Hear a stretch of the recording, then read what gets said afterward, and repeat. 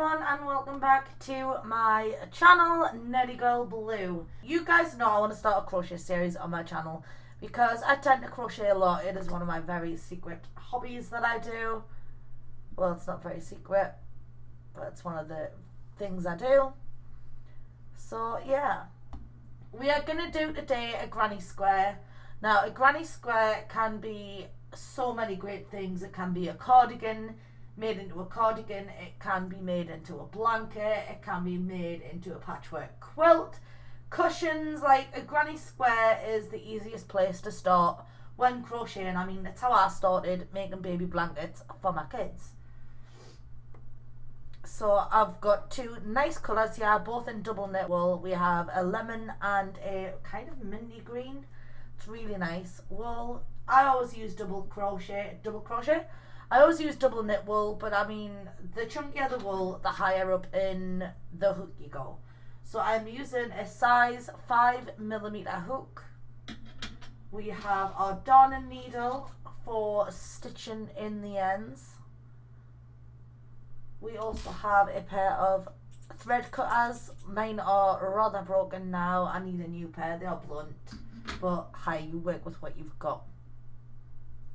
Obviously you can use scissors, it's up to you guys what you use. Now here we go. I did start a stitches for beginners, and in it shows you how to do the magic ring. I will leave the link up there. You'll see a card go past. If you don't know how to do any of these, please do refer to that. So we are going to make a magic ring. I'm going to go around and around. Okay, if you haven't practiced this, please practice it. Then we're going to go under, pull up, and we are going to just slip stitch. So basically chain. So we're going to pull it through like that. That makes a magic ring. Okay, so this magic ring can be pulled closed. So what we're going to do is chain 1 and 2. Okay, we already made a chain, so that is the second chain. We are then going to yarn over. So yarn over is wrapping the yarn around your hook. That is a yarn over, or you can grab it by grabbing it with the hook end and twisting it. Okay, grabbing it and twisting it, but I tend to just wrap my hook around. Okay, I also, when it comes to holding the yarn, I put it over my finger and I hold it with my little finger. Okay, you do what's comfortable for you, how you hold it. So we're going to hold our ring. What I normally do is put my fingers in it. We yarn over, go into the magic circle, and we grab the yarn like so. So it pulls up 3 loops on your hook. We then yarn over and pull through 2. We then yarn over and pull the final 2 off. That is 1 double crochet. Now in this pattern, or with a magic ring, with a granny square, should I say, this, your chain 2 always counts as your first double crochet. So that's 2 double crochets. So we are then gonna do it again. Yarn over in the circle, pull up 3 on your hook.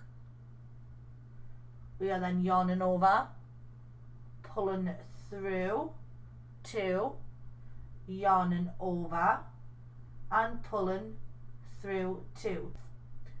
That makes 3 double crochets. So now what we are going to do is chain 3. 1, 2, 3. Did you guys see that? I'll show you again. So a chain is just grabbing the yarn, pulling it through the loop on the hook. That is a chain. So that's 1 chain, 2 chains, 3 chains. Then we are going to do another 3 double crochets. So we Sorry about that, my camera died on me. How rude. So we've chained 3 and now we are going to do 3 double crochets into the magic ring. So we'll wrap around.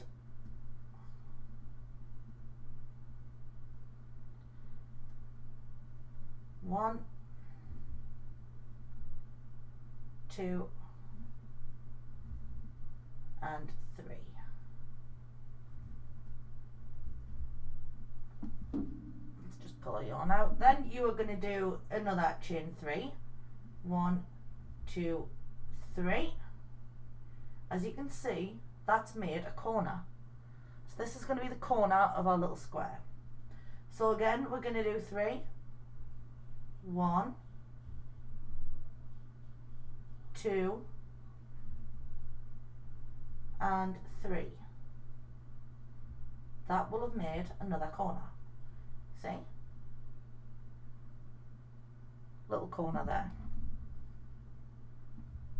So then we're going to chain 3 again. 1, 2, 3. I'm just going to pull my loop closed a little bit. My magic ring, should I say? So we're going to pull it closed a little bit. And then we're going to do 3 double crochets again. 1, 2, and 3.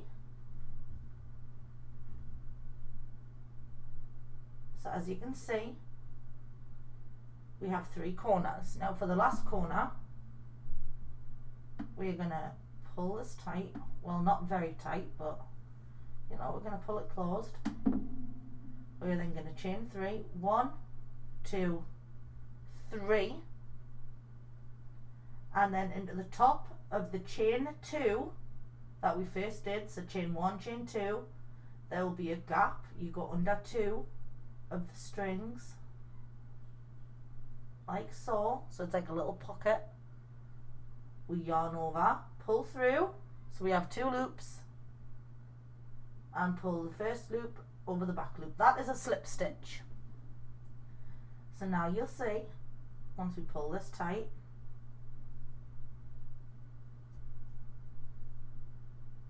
that we have 4 corners. 1, 2, 3, and 4. So what we're then going to do is go into each of the stitches. So here in the top of these double crochets, the holes, okay, those are the stitches. So we're going to go slip stitch, and we are then going to slip stitch into the next one. So into this one, slip stitch, like so. Then we're going to put our hook into this big gap, pull the yarn through, and slip stitch into there. Okay, that starts us off at the corner again. So then we're going to chain 1, 2. We're going to yarn over for a double crochet, go in to the gap, pull up, so you have 3 loops, pull 2 off, and pull 2 off. Okay, so you guys probably know where you're at by now with the double crochets. So if not, just keep practicing the beginning bit, and you can always obviously start and stop the video. That's the beauty of videos. So we're going to do another double crochet. Now instead of chain 3, now is where we chain 2. So we're going to chain 2 and do another 3 in the same part. 1, 2, and 3. I really need a yarn ball to stop my balls of yarn coming over here. Okay, then we're not going to do anything. What we're going to do is yarn over. See how that's caused a corner? So we're going to yarn over, go into the next gap, pull up 3, pull off 2, pull off 2. That's our first double crochet. So we're going to do that another twice. So that's 1, 2, which makes 2 double crochets. We then chain 2 at every corner. You want to do 3, chain 2, 3. It's in every single corner. Okay, 1, 2, and 3. Now you'll see that it started expanding because we have another hole. Okay, so we've got the 2 corners and a middle gap. So we've done 3, chain 2, 3. We are then going to do 3 in the next one, chain 2, 3. So that's 1, 2, 3. Okay. We're then going to chain 2, 1, 2. You only do chain 3 between on the very first of starting it off. So then that's 1, 2, and 3. Okay, can you guys guess what you're going to do next? Yep, you guessed it, go into the next corner. So yarn over and do a normal double crochet. That's 1, 2, and 3. Then we are going to chain 2, 1, 2, and then another 3. 1, 2, and 3. Alright, when we get here, we are just going to slip stitch into that top of chain 2. So we're going to slip stitch, so you pull through, pull it through the back one. Okay, and then we're going to slip, we're going to actually take this yarn off. So to fasten off, what we're going to do is yarn over, just keep that loop on, yarn over, do it like you're going to do a chain, pull, take our snips, snip behind, then pull it tight. That is the start of your double crochet, that is the start of your granny square. So as you can see, you should have 4 corners and 1 stitch in between each corner. Alright, so now we're going to change colours. There's many ways of doing this, many ways you're going to come across, many ways that you're going to find easier for yourself. But for granny squares, I'm just going to de-sleeve this gorgeous mint. I love this colour. Now what I tend to do, just for a granny square, and say if I'm changing colours for, it's normally just granny squares. So what we're going to do is we're going to start in one of the corners. Okay, so I'm going to put my hook in my corner of choice and pull that yarn all the way through, so it just kind of, you know, just kind of sits there. We are then going to tie a double knot. It's 1 and 2. We're then going to insert our hook, grab our yarn and do a chain of 2. 1, 2. We're going to pull this across, and then we're going to do 2 double crochets, because remember the chain 2 acts as 1 double crochet. So we're going to chain 2, 1, 2. We're going to double crochet 3 times, so that's 1, 2, and 3. Now you guys, if you guys are still struggling to keep up, you can slow the video down on YouTube, I think in settings. Then we're going to chain 1. This is where you always chain 1 to get to other stitches. So what we're going to do is chain 1, and do 3 double crochet, just 3 in the middle, 2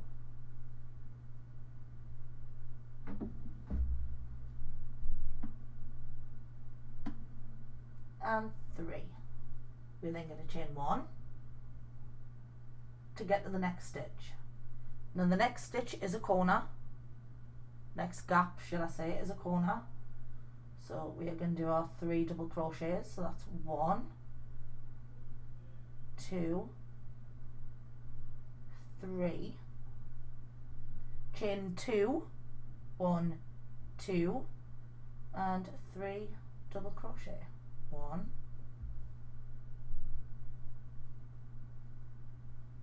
2,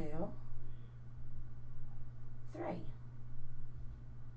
Okay, because it's a corner, we want it to look like a corner. As you can see, we've got our corner and we'll now have 2. Don't worry about these dingle dangles, okay? These dingle dangles will all get seen to at the end of the video. So we've got our corners and now 2 in the middle. So to get to the middle stitch, we are then going to chain 1 and 3 double crochets, 1, 2, 3. Now don't forget guys, you can always add me, join my Discord where there's a lot of people in there. I mean, if you have questions to ask about the video or anything like that, I will try and get to my comments, but you're best off joining the community on Discord. I've got a crochet section there and we can chat about things, we can talk about what problems you're having, you can show me pictures of your creations that you've copied and things that obviously you've learned from me or anything like that, or any tips you want to give other crocheters. There's also a gamer section and a Harry Potter section on there. So we're kind of a wide variety. Now did we chain? We did not. So now we chain 1 to get to the corner. And then in the corner, don't forget we have to do 3, chain 2 and 3. And the corners are always fun because if you're doing a blanket or something and you are doing like do 3, chain 1, do 3, chain 1, do 3, chain 1, it can get very repetitive, so I always love it when I get to the corners. See, chain 2, the corners are always a blessing when you're doing the same stuff. 2 and 3, like so. Then we're going to chain 1 to get the next stitch and do 3 double crochets in this gap. So then we're going to chain 1 and move on to the corner. Don't forget in the corner we're going to do 3 double crochets, chain 2 and 3 double crochets. So that's 1, 2, 3, chain 1 and 2 and 3 double crochets, 1, 2, 3.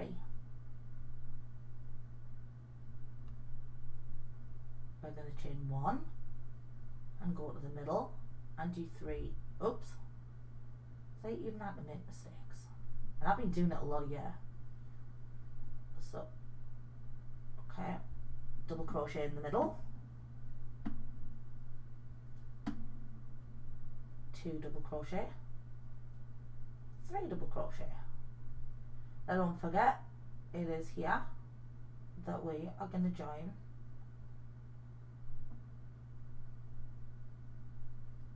with a slip stitch. We are then going to slip stitch into the next one and slip stitch into the next gap. Now, make sure that you go through 2 strands, because going through 1, you'll get this. See? You'll get this look. And you don't want that. That makes everything baggy. So what you want to do is go through the 2. and slip stitch. You then want to slip stitch into there and 1, 2, and then we start all over again. 2 double crochet.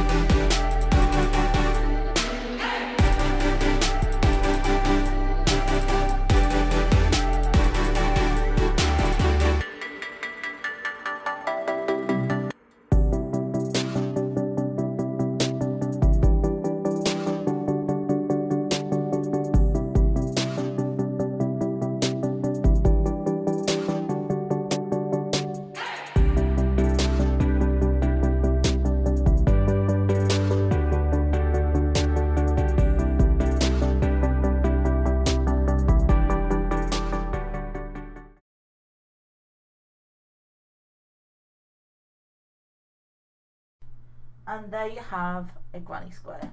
Now you could keep going with this. You could do many colours, you could do one colour, you could do bloody rainbow of colours. So let's get to our dingle dangles. So as you can see, it looks very messy back here. That is normal. Where are you? So what we're going to do is take our large-eyed darn needle. You're going to thread the yarn into here. And then, so this loop doesn't come undone, what I like to do is go in between the stitches, pull it tight, go back through, push my needle in that loop there and pull. So then obviously we don't want that to come undone or look messy or anything, so what I do is go between the stitches again of the same colour and then back through just to secure it. You're then going to pull it tight and use our snippies. Like I said, these are blunt. There you go. Hidden. So I really hope that you guys enjoyed this tutorial, and I really hope that you guys will leave a like on the video, maybe subscribe, and maybe join my Discord. You know, if this video has helped you out and you want to join the community, please do. Please do. I'd love to hear from you. Let me know how your granny squares go and let me know what you plan on making with them. I will upload a new video soon. Maybe we'll do the star-based granny square, and then maybe we'll move on to a hat. So I love you guys and thank you for watching. You guys are amazing as always. Thank you for the support, and I will see you guys later, taters. Toodaloo.